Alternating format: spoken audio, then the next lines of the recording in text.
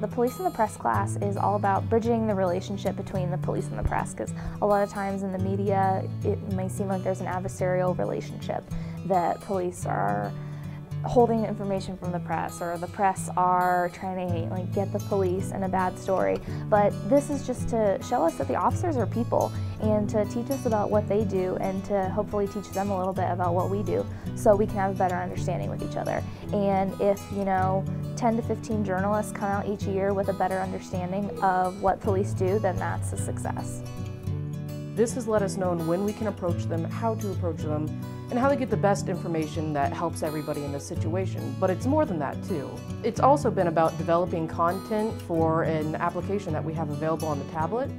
We've done multimedia stories and we've done Storify blogs, both of which have been a way to kind of get our content out there in something that means more than just a grade. It's an actual project that we can present other places and have on a resume. The most enjoyable aspect, I think, would be getting closer with the police officers. For instance, I've already been on 2 ride-alongs, and by the end of the ride-along, you're on there for 4 hours, and by the end of it, you really make a connection with them. You figure out who they are, and figure out all the hats they have to wear, what they have to do.